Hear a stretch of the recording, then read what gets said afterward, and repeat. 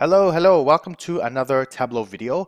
I have actually got a brand new toy. I've got a new Sennheiser headset, which means for the first time ever, I can actually use the keyboard on my laptop. So it's going to be an amazing experience today for me especially. So what I'm going to teach you today is how to do joins. If you don't know what joins are, if you've done a VLOOKUP, you've done index in Excel, that's basically a join. It's connecting two types of information or two sources of information together with something using something in common. So for example, if I did a VLOOKUP between this one and this one, right, and I pulled everything where it matches over, orange is going to appear over here, apple is going to appear over here, right, because I'm using the names to match. Okay, for the ones that don't match, it'll just say NA. What's that error type? Hashtag NA, right? And if I'm only looking at the ones that match, it's called an inner join. If I want to pull out everything, including the ones that didn't have results, it's called a left join because this is on the left side, this is the right side. Then if I want to pull out everything in this side that matches, including the ones that don't match, then it's a right join.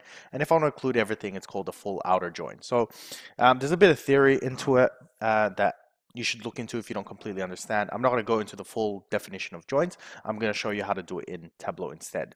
So this is actually just one Excel spreadsheet. I just viewed it on two different windows. So I'm going to go ahead and open up our Mr. Tableau over here. And I'm going to load that data set in, and then we're going to do the join. Okay, let's just get rid of this. Ask me to update. Okay, I'm just going to save this, close this, close this. I don't know what that is. Right, and we're going to go Excel. Right, and it's in my downloads called join test. Very creative, right? And these are my two data sets here. So I can go and bring the first one in, okay? And I want to connect the second one. So if I bring the second one and drop it in here, right, it's automatically going to join. Sometimes if the field names are the same, right, in this case it's name and name, it's automatically going to detect and put it together. But say one is called name and the other one's called first and last name, well then sometimes you have to set it. So to set your join, you simply use the left side, so the join one, right, this side here, right, and select from here what field you're going to use to match them together.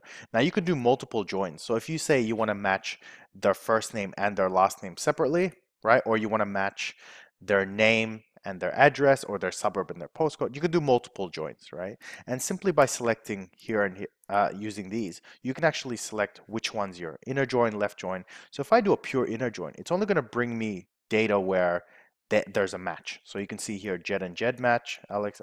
It's not bringing in anything that didn't match to anything, right? So let me bring up that other data set again.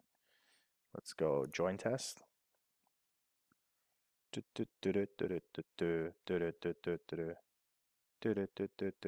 Boom. Okay, so as you can see, if I do an inner join, it's not gonna show Michelle, Richard, and Doug. If I do a left join, it's gonna bring those in, right? Let's bring the other one in. It's gonna bring in, actually, this is the wrong way, right? It's gonna bring in the ones that didn't match. So you're gonna see Peter, Michelle, and Petra, but you're not gonna see any results because nothing matched up, right? And the opposite goes if I pick right. Okay, it's going to show the ones that didn't match on the right side. And if I do full outer, it's just going to include everything for me. Okay, and that's pretty much how I do a join. So I hope you enjoyed, and I'll see you next time.